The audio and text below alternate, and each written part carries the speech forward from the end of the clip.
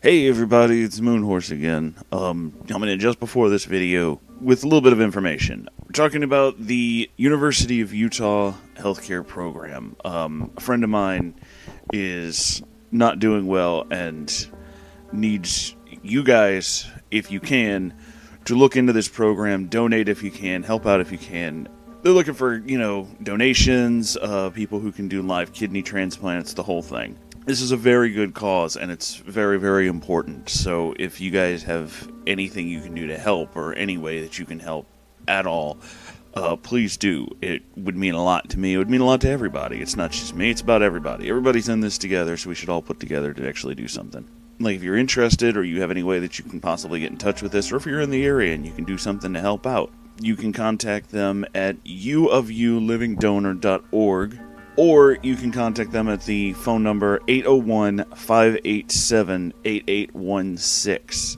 If you're interested in helping my friend specifically, when you get through to somebody or you're talking to somebody, ask for Corinne C. Powell. That's who needs the help right now. It's this person who asked me to kind of help out, not just for her, but for everybody. So if you want to help out, you want to contribute to a good cause, you want to do something good, really help these people out. They could use it. Alright, so now on with the show.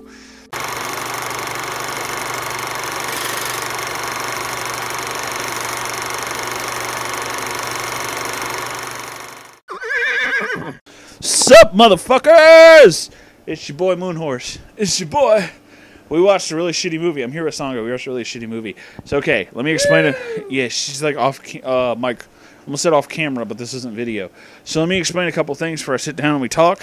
One, we decided to watch, because how many times has this happened, a movie called Old Fashioned, which is a fan fiction movie of 50 Shades of Grey. So basically we were watching a fan fiction of a fan fiction.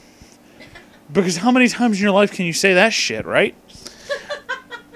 I honestly don't have words for that, but, I decided, fuck it, we're going to do it, because, it's funny. Woo! God, is it ever. Oh, God, yes, and God is a part of this. Yeah, God is a good part to bring into this, because he shows up a lot. It is, and if I'm not mistaken, the website referred to it as the religious answer to 50 Shades of Grey. Well, if that's what it is, you fell fucking short about 15 times. So let me explain. I need more wine. Let me explain a few more things to you. We're already kind of out of it because it's been a crazy couple of days. We went to New Orleans like 2 or 3 days ago to see P-Lander Z. Woo! That was a fun fucking party. Oh, it's great. We got crazy. Went on a whole bunch of adventures. Yeah. But anyway. Exhausted. Ooh, yeah, we met a cool band from Japan who's like super awesome. So anyway, this movie though. We decided to watch this movie, and I'm like, it's a religious movie. I'm not going to be able to make it through it without getting, like, totally fucked up. Yep. So, shit-faced. Yeah, I drank, like, 2.5 bottles of wine. I feel really good. But this movie's really stupid. The only good parts about this movie are... the aunt. Yeah, his aunt. The girl. So, okay, let's set up the movie first. Yes, we must. This is a movie about a guy who is the holiest motherfucker on the planet. Who owns a antique shop called Old Fashioned. Thus the name. And he thinks he's like so much better than everybody else. Except the movie doesn't straight out tell you that. It just kind of implies that by a bunch of other people. Basically, what this movie is saying is this motherfucker needs to get over himself. He uses his faith as a prop for his egotistical, self-flatulating, inflammatory bullshit. He is annoying as fuck. It's like the worst part is when he does statistics. Oh yeah, he's constantly quoting statistics about divorce. Yep. And he's never been married, so this matters to nobody! Because he's fucking lame. I think the best part was... Oh my god, the best part was when they go on this date thing at night, and it's cold, and he gives... Oh, yeah. his jacket to her. Yes, that's later in the movie, though. But yeah, we basically figured out that this isn't just a fucking, religious relationship. I'm sorry, I'm very drunk. Movie. It's also unintentionally like the neckbeardiest shit. Yep. It's like neckbeard Jesus got all up in this shit. Woo! So, let's start from the beginning. Yeah, so this lady comes to town. We don't know why. She just comes to town, and he owns a fucking antique shop, and he fixes stuff in like the bottom of this antique shop, and he has an apartment for rent upstairs. So basically, he works and lives out of a basement. Even though it's on ground floor, but it's always dark, so you might as well be a fucking basement.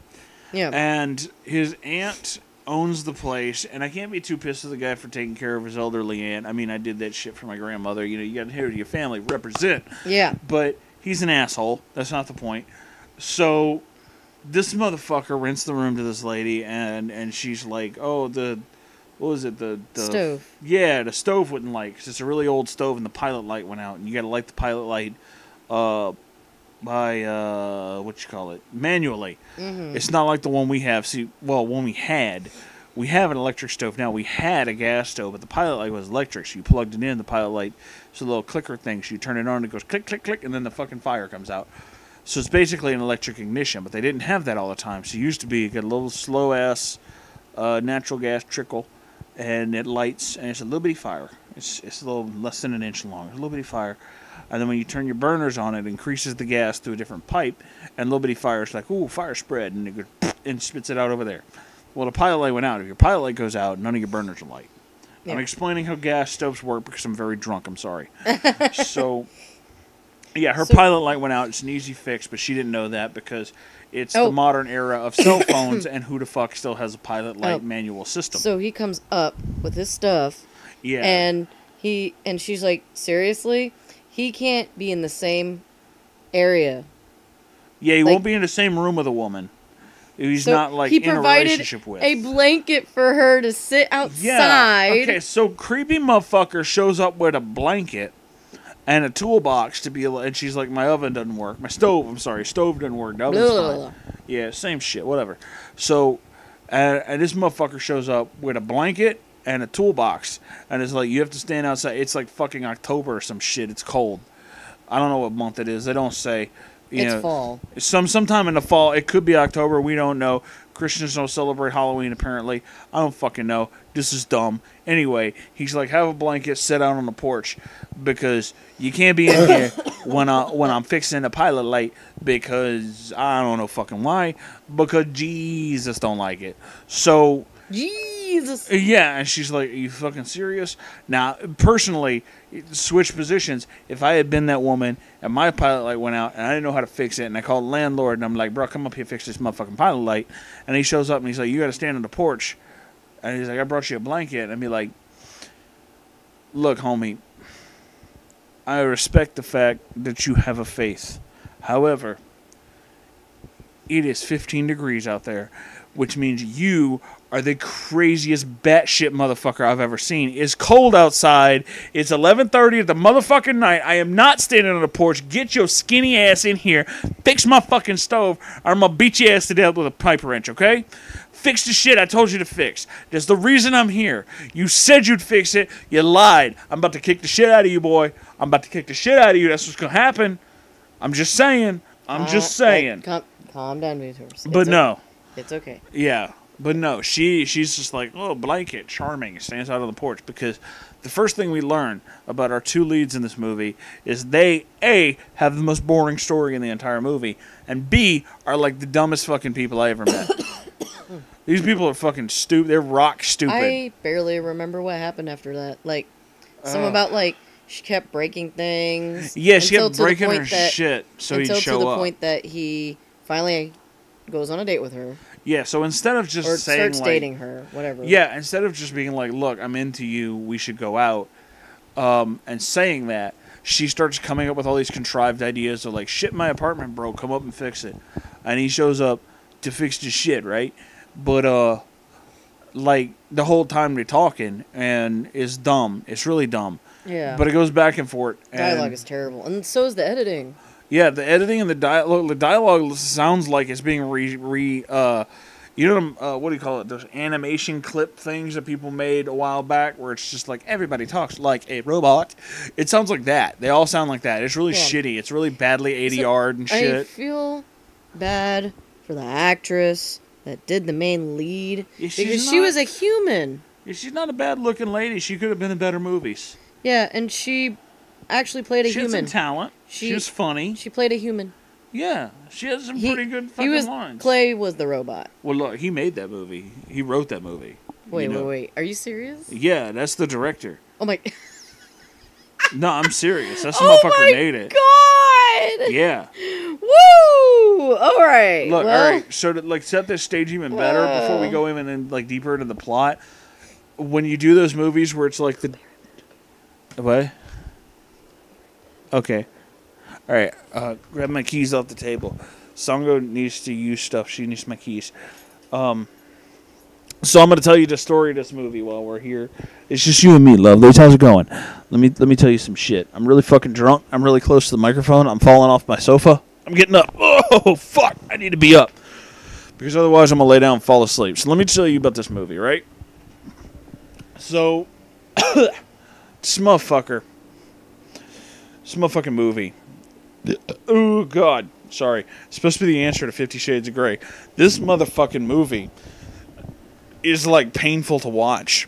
Everything about it is insane. Basically, the only thing we learned is this motherfucker made a religious movie in which his main character was so religious that even the religious people told him, like, look, dude, bruh, you gotta tone it the fuck down. If you don't stop, you gonna make yourself and everybody around you fucking crazy, okay? You gotta stop, dude. You gotta fucking stop. So this motherfucker, okay, she keeps breaking shit in her apartment to be like, dude, come over here, fix this shit, right? Instead of asking him out. Okay, so she just asked him out. If she just asked him out because he's thinking it's like, I don't date because, my lady. Like I said, this motherfucker sounds like a neckbeard. He sounds like a very religious neckbeard. So if he just, like, asked her out or some shit, or no, she has to ask him out because she has to pursue him. The ultimate neckbeard fantasy where a girl thinks you're super hot and she's going to do anything to be with you, even though you have zero fucking qualifications for dating because you're a piece of shit and you don't want to realize the fact that your fucking personality is shit. So, this motherfucker is just like, no, she has to ask me out. Meanwhile, if she had asked him out, because his big thing is, I don't date, because Jesus. Any normal person, I'm talking to you. Everybody listen to this. You, listen to this. Pay attention. I'm talking to you. If you would ask this motherfucker out, say you're interested in him. I know you're not. Nobody is. But just say you are. And you're like, hey, dude, think you're hot shit. Let's rock this. Let's fucking do it. Let's go out, have a good time, do all that stuff. And his big thing is, dating doesn't train you to be good life partners. It trains you to be good dates. First off, that's some circular fucking bullshit logic. I don't know where you came up with that, but it's dumb. Because the entire point of going out on a date with somebody is to find out if you're compatible with them. To find out if your interests match theirs enough to the point that you could possibly, in some fucking perspective, a little bit, be romantic partners. That is the entire purpose of a date. Everybody knows that. Every fucking body knows that. That is the reason for the word date. Fuck you. We all know it. This motherfucker says that dating only trains you to be good dates. I would love to see the leaps of fucking logic you went through to get to that fucking answer, bro. Show me your work. I am your fucking algebra teacher. I demand to see your fucking work. You are absolutely out of your goddamn mind. But okay, continue. Tell me more. I'm just drunk enough to fucking... I'm drunk enough to fucking let you talk. So he's like, no, dating doesn't work. So if you, my humble, wonderful listener, the person I love, you, decides you want to ask this motherfucker out, and he's like, I don't date unless it's, for marriage. That's the thing. First off, red flag. I don't know you, and your thing is, I want to only get married, period. It doesn't matter how old you are. That's creepy. Your entire purpose is only for marriage. You have no purpose of just enjoying the company of another person. You have no purpose other than finding somebody interesting, investing time in another person to learn about them. Your only purpose, your only motherfucking purpose is to find that one person you're going to stick your dick into for the rest of your fucking life, bruh, you fucking crazy. That's all I'm saying. I ain't saying you need to fuck everybody on the planet. I'm just saying if your only purpose in life is to specifically find that one person that you're going to marry, and that is it, you have no other fucking goals, none, zero, zilch, nada, nothing, you're the most boring piece of shit I ever met. You have no interest outside of this? Do you not have the internet? Reach, bitch. Reach, learn some shit. Anyway, so yeah, this is our introduction to our couple. They read their lines, which obviously have been redone over and over because they're ADR'd as fuck. And they're embarrassing. The whole shit is embarrassing. Everything is embarrassing. So it continues in this bullshit manner of this whole idea of they are supposed to be a certain way, right? He will only be with her if she acts and looks and does all this shit a certain way. Because Jesus told him to save himself. Except Jesus himself would think you're a fucking asshole. He named you Clay. Because that's exactly what you act like. A substance that is easily molded and has zero personality. You dirt boring motherfucker. You don't think that's telling? Dumbass. Anyway, he has friends. One, a guy who has been with this woman that he's with for like 8 years, but they're not married, and they have a kid. We're supposed to look down on them. I don't know why. They seem really happy. They seem really happy, and they seem to be having a really good life. So much of a good life that in one of the scenes where they're having like a party at the dude's house, they have a bar in the background. I don't mean a pop-up, hey, we're having a party bar. I mean a literally built into my house goddamn champagne spritzer bar. Bro, I wish I had enough money to make a fucking champagne spritzer bar in my goddamn house. I ain't got that kind of money. That must be cool as shit. Really cool. I mean the kind of champagne spritzer bar where you have that special rack built out of fucking oak that you can hang the glasses upside down above the bottles. I'm serious. That shit is in this movie. That is classy as shit. I like these people. Alright, I like this couple because they're really cool. When he decides they want to get married, she brings up the fact that they both decided, mind you, I'm saying this multiple times because I really need to drill this in. I don't have an actual power drill to make sure this shit gets remembered. Both decided that they didn't need a ring, or rings, plural, and a piece of paper to define their relationship. But, he wanted to propose to her specifically as a very romantic gesture, which she found very romantic. However, because they have a kid and they were not married, we're not supposed to like them. That's what this movie is saying. This movie is pointing out that their relationship is not as healthy as Clay Walsh's don't touch me until we're married, only kisses on the cheek because I'm a fucking 12-year-old boy incel bullshit relationship is. Personally, I think this man and his new wife happen to be quite nice. They obviously are doing well for themselves. They obviously are very happy together. They have obviously raised a very healthy and happy child. Their child is learning Chinese because they think it's cool. They obviously are very nice people. So why is this movie trying to tell me I should look down on these people? Because this movie's a piece of shit, bruh. This movie's a piece of shit. Hey, Sango, how you doing? You alright? She's not feeling good. So I'm going to go on a rant about this movie. So, yeah, so the whole fucking movie goes to this point, right? So we're not supposed to like the couple who's getting married because they have a kid out of wedlock. Woohoo. You know, it's dumb. And it's really fucking stupid because it was made... This movie's not old, by the way. If you look it up, I forget when the fuck it was made, but it was only made a couple years ago. So we're supposed to think they're bad because Jesus says it's bad or some shit. I don't fucking know. This movie's dumb. And then he has a friend who's like a shock jock radio announcer who says shit like, women are stupid. But he's on like some kind of... I guess basically he's supposed to be Howard Stern. I don't fucking know, dude. And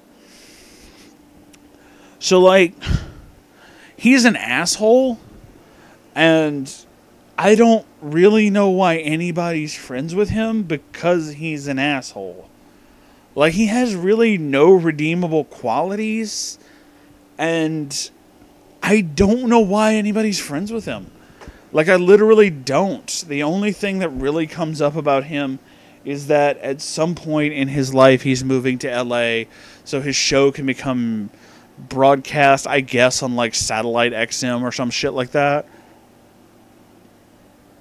Okay. I don't really know why we're focusing on this character at any point in time, because he doesn't really do anything to the plot. He's a dick. Everybody says he's a dick. The end. Woo.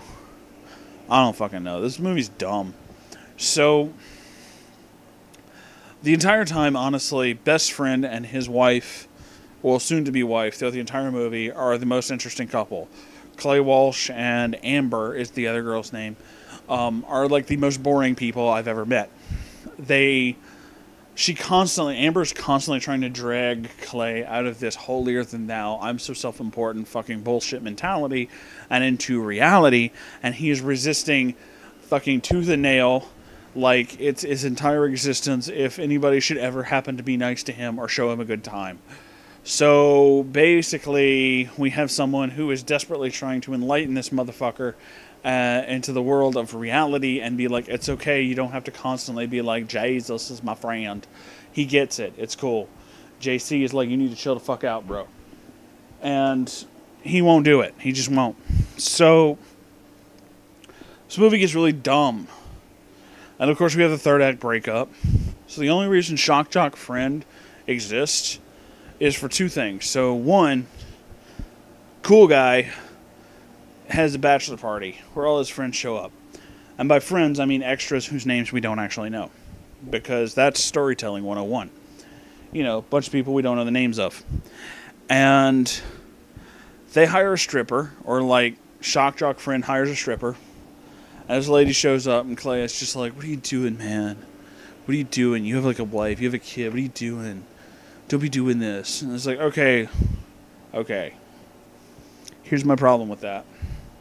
So, you're engaged, right? Let's just say that. Let's just say you are.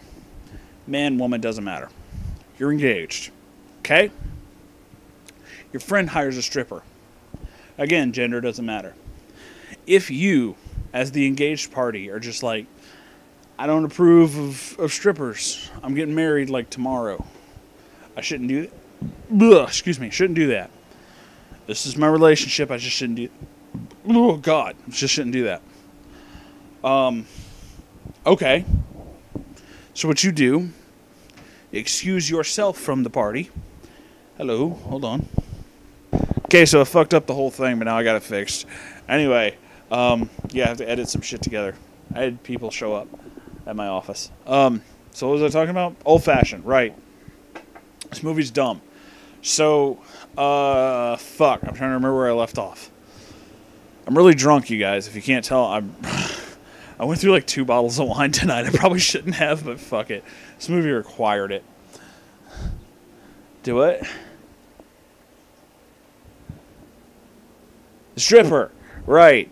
So, Sango's also here, but she's not feeling good. She's kind of like giving me notes. So it's just you guys and me. The stripper.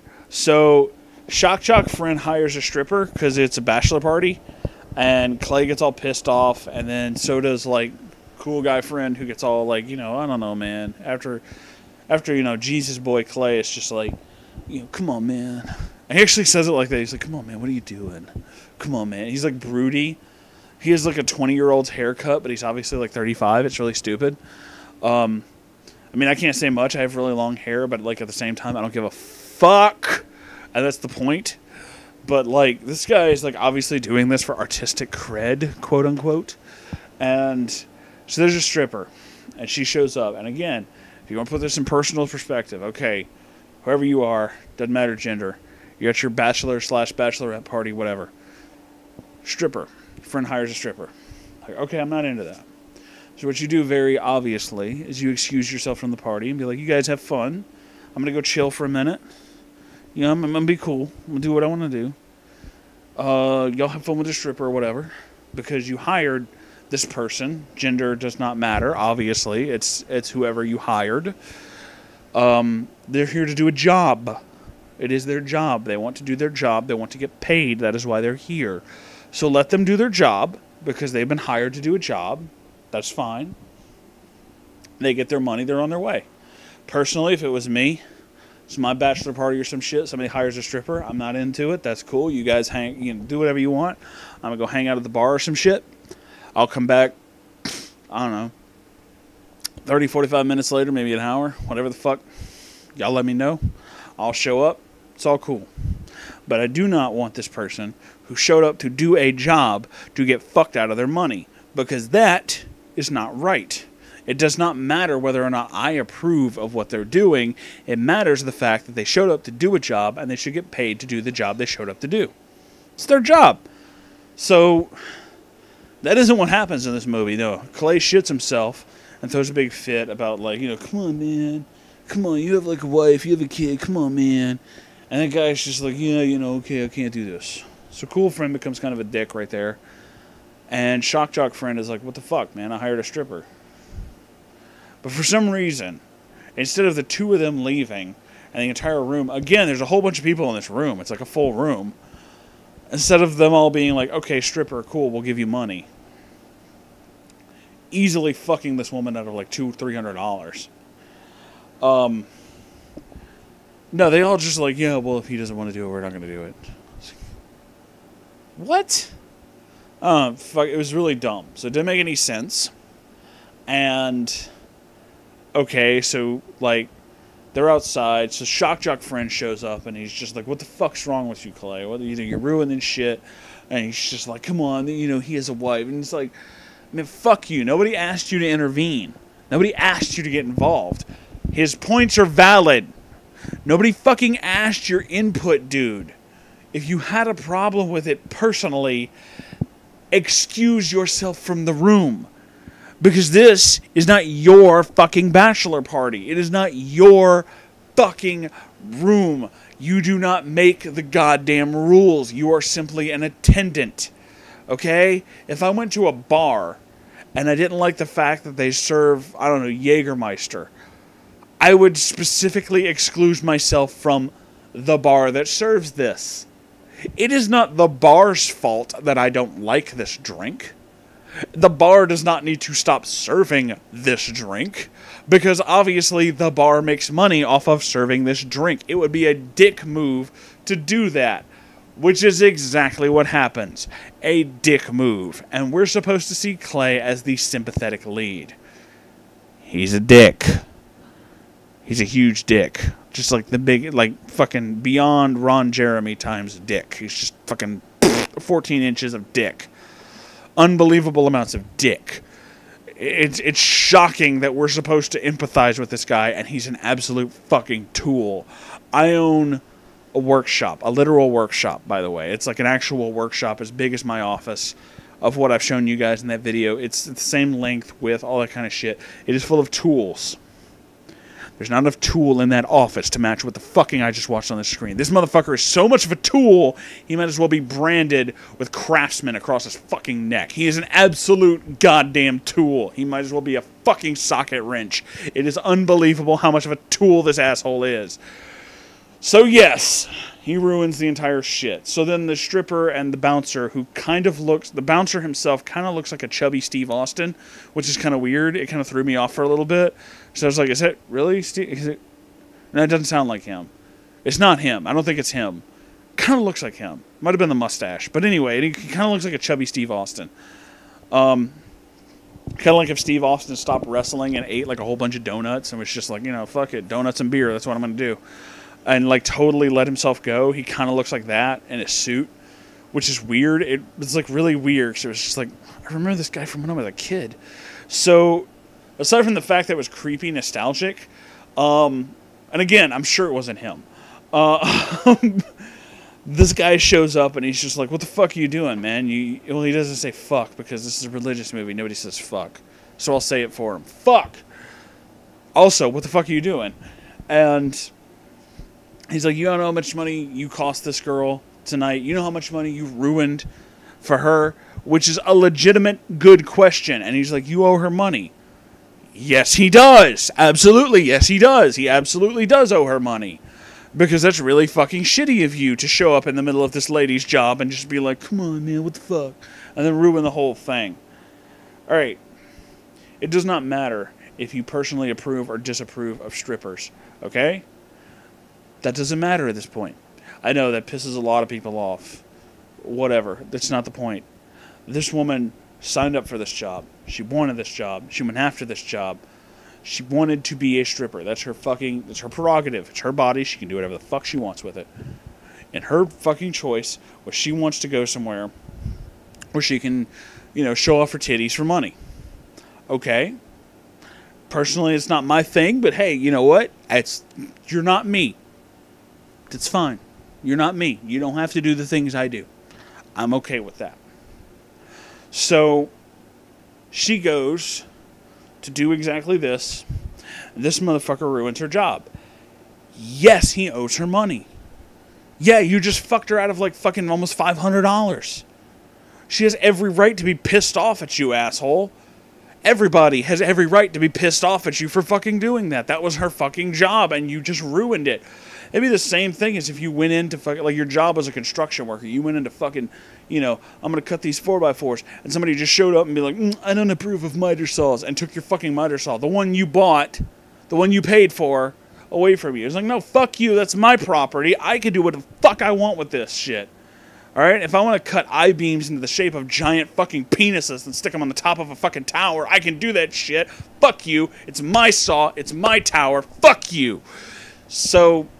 yeah, Clay ruins this shit, and it's just met with no consequence. Like, and she breaks up a fight between him and the bouncer, because the bouncer's like, fuck you, dude, and starts to get into a fight with him, and she's like, what the fuck, man, you ruined my money. And he doesn't say anything, and she's like, you think you're better than me? And he still doesn't say anything, he just turns around and walks away. And he's just like, brooding artist. And honestly, Shock Jock Friend has the best line right there that explains everything about Clay right in there. When they get into the fight beforehand, he's just like, so what the hell was that? What, you're not okay with this? And he doesn't say anything. He's like, oh, typical Clay. He's just going to take all his toys and go home. Like, yes, exactly. That's exactly how he acts in this whole fucking movie. He's so much better than everybody else that nobody's good enough for him. His aunt even makes that fucking point that the reason he stopped going to the church that she goes to is because the people in his church, I really want to illustrate that point, are not holy enough for his holiness, Clay Walsh. At this point, you might just kind of ask yourself, what the fuck makes him so goddamn holy? Personally, I believe it's because somebody jammed a crucifix right up his colon, just really far up there, fisted it in there. But that's just me. So we find out the reason his redemption story is so redemptionful or whatever is because he used to be involved in making what is supposed to be implied as, like, what's the name of those fucking videos? Yeah, the videos that had, like, the college girls, and they're, like, drunk, and they're like, show us your tits. Ooh, Girls Gone Wild, that's the one. It's kind of like that. Except that a lot of these girls really didn't look happy when they were like, oh, show us your tits. So basically he filmed a lot of date rape, which is really fucked up.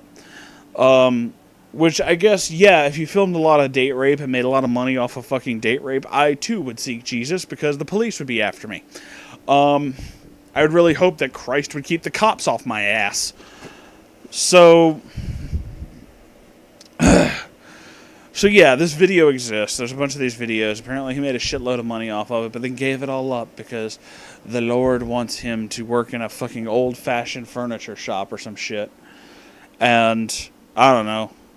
Personally, I think Christ would, like, see your videos and be like, dude, maybe you should, I mean, I'm not telling you what to do, but maybe you should turn yourself in? I don't know. You filmed a lot of date rape, bro. A lot of date rape. I'm not Jesus, but I personally think that might get you in some fucking trouble. So, yeah, he has this video, and that's what made him turn to Jesus. And there's this point where he starts dating the girl, right? He starts dating this Amber girl, and it's like, you know, we have to go on all these different things. There's random dates, because they put a bunch of dates on pieces of paper in a box, and you shake up the box and you pick one out. Then one of them involves them going to the library and reading quotes for some reason. Look, I don't know. I guess that turns them on. Look, white people are weird. That's all I learned from this movie, is white religious people are fucking weird, and they just do shit, and I don't understand them. I do not understand them, but I guess that's the thing, so okay, cool, you did that. And during the course of this, there's like a bunch of weird shit that happens. That's pretty much the entire movie. The movie can be summed up with the phrase, a bunch of weird shit happens. Because it's all weird shit, and I don't understand it. Oh yeah, so we keep going back and forth between like the different dates, and oh, there's all this other stuff, and we have to talk about all these things, and they get to this point where like, I'm sure there's a bunch of stuff I'm missing, but I'm really drunk and I can't remember all of it because fuck this movie. And they get to this point where like they're walking down the street and he's trying to be all chivalrous, and it's just like, here's a coat, my coat, and she's like, oh, thank you, haha. And I swear to God, this is the part where I had to stop the whole fucking movie. And Sango was like sitting on the couch fucking dying because I had to stop it, because he turns to her and goes, he gives her like a gift, and she's like, oh, thank you. And he's like, you're welcome, m'lady. And I'm just like, did that motherfucker, hold on, stop this fucking video. Stop this whole fucking shit right now. That motherfucker, did he just say that? Did he just say m'lady? Did he just say that unironically? He fucking... Are you fucking serious right now? Are you fucking... Okay, so let me put some pieces together here. This motherfucker lives in the downstairs part of a building, right? The downstairs part. Constantly listens to his elderly aunt, even though he doesn't like her, because like there's like stuff she says, and you like, go to this church, and he's like, I don't care, whatever. Spends all his time fixing shit that nobody else cares about. Right? His own little hobbies. And only does things for himself specifically. Wants a woman, but can't find a woman. But the time he actually interacts with a woman, he can't be anywhere near her because he wants to prove he's a gentleman, and she has to adhere to his specific standards. And says shit like, you know, m'lady, is that a neckbeard for Jesus? These motherfuckers make a neckbeard for Jesus movie. Is that what actually happened? Am I watching a neckbeard for Jesus movie? That's what happened. That's what happened. That's what happened. That is what happened. Holy shit. And his friends are like chatty assholes. They're just like, he gets a girl, but like he didn't marry her because, you know, he doesn't understand. Then it's shock jock. Oh, you know, he only fucks girls, but they're like total chads. They're like buff guys, and the one's a black guy, so we can keep up this racial bullshit that the fucking incel community keeps pumping out like it's fucking meaning any fucking thing, but it doesn't. And this whole fucking movie is like a religious incel movie. It's like Jesus decided to fuck inceldom, and that's what we came out with. This motherfucker, I swear to God, I swear to God, listen to me. Listen to me, you're not listening. Look at me right now, listen to me. Moonhorse telling you. Into this movie, I'm not spoiling shit before you, but in this movie, he wears a fedora. I'm not kidding. He wears a fedora, like in 3 scenes. In 3 scenes, he's wearing it. And he proposes to this girl where? The baby food aisle. Because he wants to pump babies into her. Yeah, I'm serious. And the entire thing, the ending, oh, we're going to have like the big ending kiss, because they can't kiss. They can't touch each other. They held hands once in church. Religious incel. So, she kisses him on the cheek. Because m'lady has to be classy, much like he does. So she has to give up the fact that she had ex-boyfriends, was married once. No. All that has to be erased. Because my gentleman wants to fucking make sure that m'lady is only there for him. He even has like an emo fucking broody bullshit thing where he throws a fit because she was married once and has ex-boyfriends. I swear to God, there's actually a scene, multiple scenes in this movie that show him walking on the railroad tracks. Walking on the railroad tracks. Because it's 1987, and we need to prove that the filmmaker is deep. He's the guy who made the movie. I'm serious. No, the main guy, the 30-something guy with the 19-year-old haircut and the hoodie, made the movie. It's Clay Walsh. It's fitting that they named him Clay, because his personality is that of dirt. So, we inadvertently made a weird leap. Because I was watching and reading 50 Shades of Grey, because it is a fan fiction that got published of Twilight, which is funny. Then watching this shit, watching Old Fashioned, we somehow stumbled onto a movie that is not only a fan fiction of a fan fiction, but is a fan fiction of a fan fiction with a motherfucking religious nice guy as the main character. And I'm not calling him a nice guy because he wears a fedora, likes old-fashioned things, and says shit like, "Milady." No, I'm calling him that because they call him that in the movie! They literally constantly refer to him as Clay Walsh, the nice guy. That should be your fucking red flag. That should be your absolute goddamn warning sign. This motherfucker is exactly that. It is the weirdest shit. I have never seen this. I have never seen nice guys portrayed as a good thing in religious films, which makes me think that on some weird level, the guy who made this movie is subscribed to one of those weird incel forums, but is also the same one who says shit like, we should hate all women, but, guys like, Jesus is a cool guy, he can help us find pussy, because that's what we need. We need that, yeah. I don't know why I gave him that voice. He doesn't sound like that, but fuck it, it doesn't matter. This is the weirdest fucking movie I've ever seen. This shit's weird. I'm drunk as shit, and this movie is weird. That's all I can say. I honestly was not expecting to stumble into nice guy territory. And Sango's pointing this shit out the whole time. He's like, he says shit like "milady."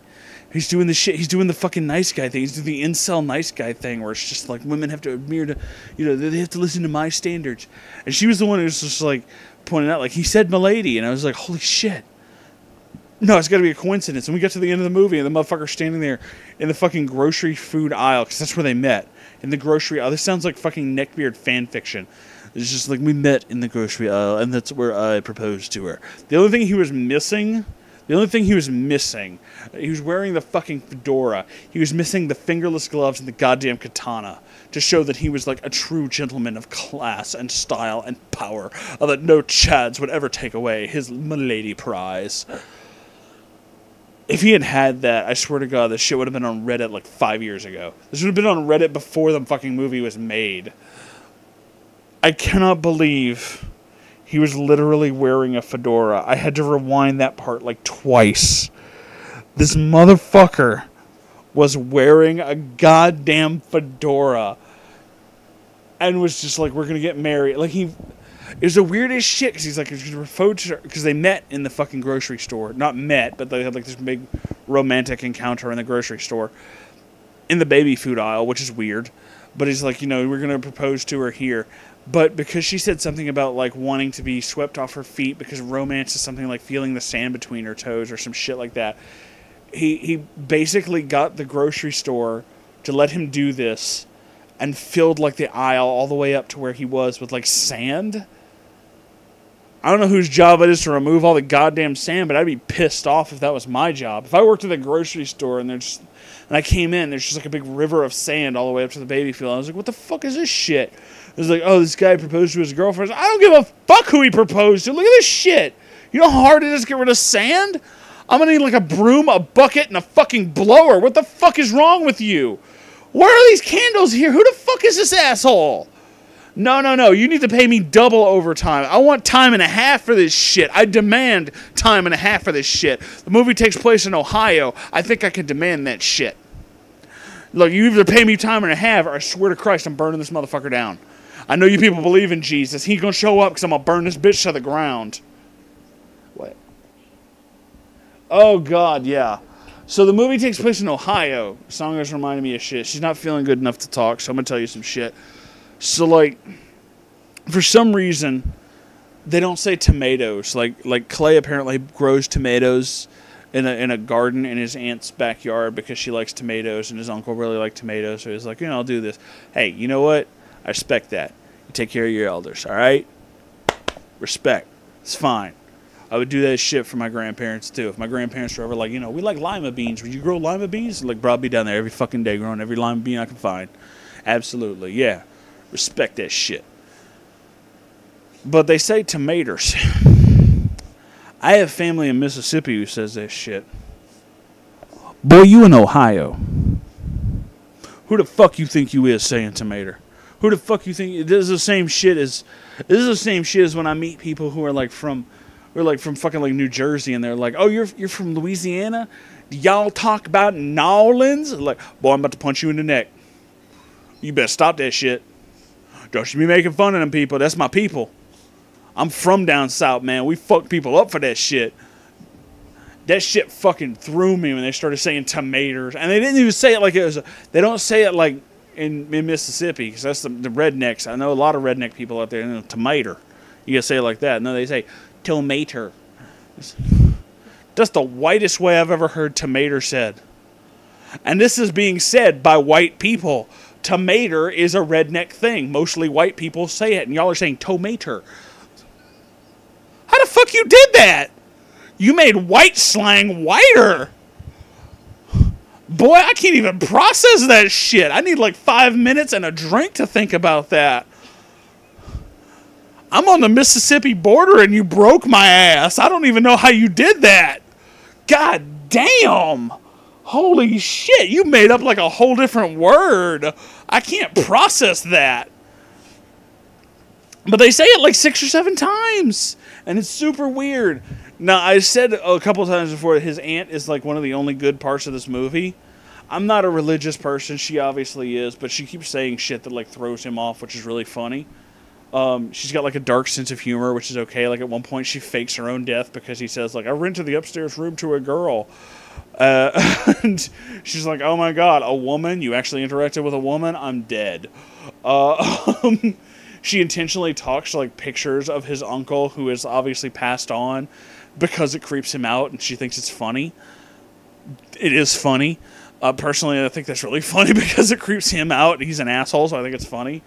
There's like one part where she like tells this girl Amber, like, Clay grows tomatoes. He's like grilling on the back porch, and she's like walking to the backyard with him. It's like, he grows tomatoes in her backyard because his uncle always wanted that. And she's like saying that so we as the audience can hear it, but he can't hear it. And they're approaching him as she says that, and she's like, and he goes like, what are y'all talking about? And she goes, none of your business. And they keep walking. And it's like, tell him, Granny. You tell his ass. Tell that white boy to shut the fuck up. Do it. I like her. She's funny. But she's basically constantly throwing shade at him, which he desperately needs. His aunt feels like the grounding point for a lot of his shit that he's ignoring. And basically it's only because he's in a relationship he decided to listen to her. So his aunt is like the religious family member who basically is basically telling him like, look, I get it, you like Jesus, but boy, you need to calm down, okay? It's getting weird. Like, you have to stop. Look, we love Jesus as much as the next motherfucker, but you're taking it to like weird levels, and you've got to stop. It's, according to her, it's been like 9 years since he dated anybody, so basically he locked himself off for a decade because he was just like, oh, I made these movies and girls showed their titties, and I was just like, ugh, and all broken up about it. Sad emo stance. But at the same time, it's like, okay, so if you made these movies when you were in college, it's been 9 years. Let's say you were 21. You're like 30-something. And you're still like perpetuating yourself like an emo teenager. Bruh, I'm like 30-something. And I don't do that. Because it's weird. You have to stop, dude. It's fucking weird. Okay? Stop emo walking on the train track. Stop feeling sorry for yourself. Okay, you fucked up. You did a bad thing. Reciprocate. Make things better. move forward in your life. Well, he apparently doubled down on that shit because he was like, I'm holy, I found Jesus. I was like, cool. Okay, it makes you feel better, it's fine. Yeah, but I'm so holy, everybody in my church isn't holy enough for me. All right, maybe you should step back. And he's like, nobody's holy enough for me, that's why I won't date anybody. Okay, you've officially gone off the deep end. David Koresh is looking for your ass. You fucking crazy. You're going to wind up like them fucking, you know, you're going to be in one of those Heaven's Gate cults. Shave your head, wear a robe, burn the whole building down, kill 50 people kind of thing. Drink the Kool-Aid, drink the Kool-Aid.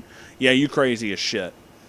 So, it's weird. The whole movie is goddamn weird. It's like religious neckbeardery has a cult, apparently. And it's like Pure Flex is just pitching balls at these motherfuckers. Just head first. They're going all in on this. They really want people to buy into this. I haven't seen the rest of their movies, but at some point I probably will. Because I'm just crazy enough to do it.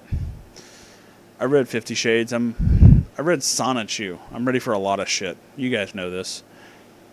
Let's do this shit. With enough alcohol, I can face down anything. I've seen some pretty fucked up movies. This is just one in a long line of fucked up movies. So basically, the roundup, the end of this, the summary. Is this movie worth watching? Well, it's funny. I mean, if you find neckbeardery and just crazy religious shit funny, then yeah, this is funny. Is it worth watching as a movie? Not entirely. It's not a movie. It doesn't fit in movie standards. It's very broken. There's a lot of weird ADR. There's a lot of like weird leaps of faith. Ironic considering what kind of movie it is. There's a lot of shit you just kind of have to already know or already believe in before you get into it. And there's a lot of stuff you kind of have to, like, basically make your own conclusions on because they don't bother to explain it. Is it funny? Well, yeah, but I like really bad movies, so that depends on you. Do you find Plan 9 from Outer Space or any of John Waters' films funny? Then you might like this because it's really bad. It's funny because it's terrible. It's basically in the same vein as like Neil Breen movies, but very religious. The ADR is hysterical. The fact that they have to like dub in people's lines to the entire first half of the movie, and it feels really, really fake, is really, really funny. It's obvious like the entire first conversation of this movie has been redone so many times through so many takes that everybody has to hit every single note so perfectly, and their audio does not match most of the audio in the rest of the movie, so it feels like robots talking. It feels like robots wearing human suits are announcing everything that goes on in this movie. The background stories of most of the characters in this movie are far more interesting than the stories. Like at one point, so Clay has this friend who's like a dealer of like old furniture. Like he finds old furniture in like storage lockers and shit. And it's just like, hey man, I found this old furniture. You want this furniture? And he shows Clay like a picture of this old car. Like this old 1930s looking Model A Ford. And it's like, I'm going to fix it up. It's a busted old car, but I'm going to fix it up. And then by the end of the movie, he does, because it's like a limo or something that's used in the end of the movie. So his story is far more interesting, but we never hear anything about it. Like, he's in a crappy relationship, but he found his passion by restoring and finding old things, which is interesting. His only friend, like, well, black friend, because that's all he is. He's the black guy who's a friend. Has a really cool, interesting life, because he's just like, obviously he and his wife are very much in love. They have a kid. They have a really nice house. They have obviously interesting jobs that make them a lot of money and make them very interesting people, but we don't hear anything about them. Because we're not supposed to like them, because they're not religious or some shit. I don't fucking know. They seem really nice. I like them. I think they're cool. Their kid speaks Chinese. I think that's cool. So, I don't know. Every side story in this movie is a million times more interesting than every main character in this movie. What happened to Clay's uncle and his aunt? Like, why does his uncle... like, when did his uncle pass away? What did he do? What was his story? There's a whole bunch of pictures of his uncle, and I think he's in, like, a Navy uniform in one of the pictures. What's his story? We don't know. Seems more interesting than this story. We're never going to hear it, though. So, I don't understand. This movie was, like... It was weird. It was bad and weird. So, I don't know. I think Sango passed out on me. Yeah, I think she's asleep. I'm going to go to bed now. Moonhorse is very drunk. This movie sucked. I'm going to watch some more terrible movies later in the future. And I'm going to do more reviews of them because I think they're really funny. And I like this kind of shit. Also, I love you guys. So I'm going to go to bed now. Okay. I love you. Oh, wait. Like, comment, and subscribe. Also, there's a Patreon.